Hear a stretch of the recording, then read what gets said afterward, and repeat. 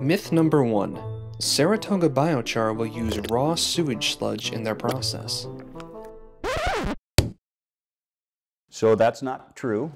We would only use biosolids, which is treated sewage sludge. It's already been digested, and that means it's been introduced to microbes which consume and transform all the organic matter, and the population of microbes explodes and does that, and then it dies. And so in the industry, in the wastewater industry, biosolids are sometimes jokingly referred to as a pile of dead bugs.